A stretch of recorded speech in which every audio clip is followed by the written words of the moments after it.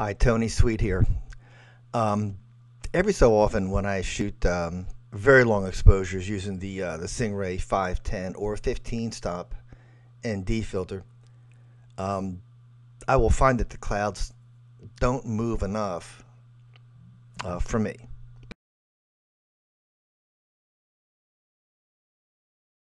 So there's a software trick that can actually um, help that out a bit. So let's begin by duplicating our layer.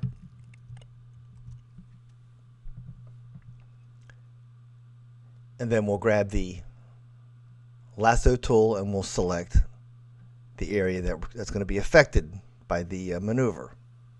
And then we'll take this all the way up to here and all the way down to here, whatever.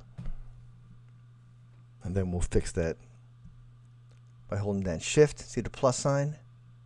We can extend that out to the corner like that. We have our selection. Now we need our feather. Go to Refine Edge, and I've got mine preset to about 31, 30 in that range for feathering. Gives us a nice smooth feather so you don't see that hard line that can occur. Let me just show you. That's with no feather. And then we'll type in our 30, which is pretty much where I like it most of the time, and then we'll save that for future reference. And we'll hit OK. Now we have our selection and we have our feather. At this point, we're going to go into filter and then blur and then radial blur. And we're going to want to have this about where this is. That's pretty much where it is. As you can see, it'll all pull the lines toward this area. 40 is a bit high, but we can always go in after the fact in our layers palette and dial back the opacity. So I tend to want to add more than I intend to use, then dial it back in the layers palette. So let's OK this out. And it's a fairly large file. I didn't downsize these. And then when it's done, you will see that it looks like it should have looked. There we go. A little more softer, a little movement, a little more soft, a little more movement. And then we'll deselect that, Command and Control D.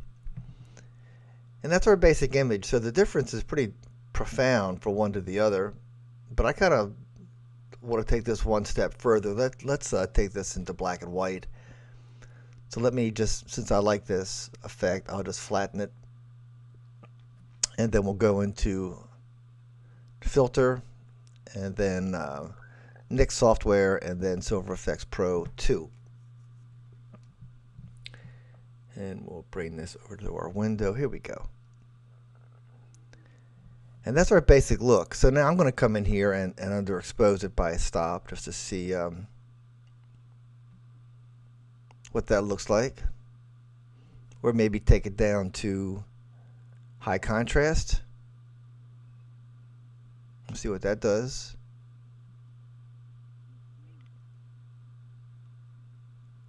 Okay, let's go back to underexposed by a stop. Let's start up here. And then we'll basically increase contrast on our own here. Make it a little bit brighter. And we'll add some contrast, global contrast. That darkens the sky a bit. Amplify the whites. There you go. Somewhere right in there. And then we'll drop in our control point to brighten up these rocks here a bit.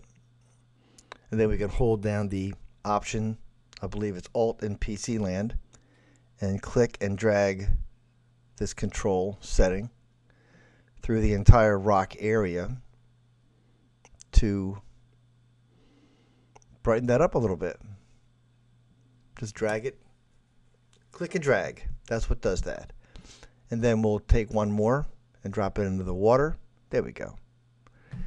And then just pull that from side to side. Darken that up a little bit.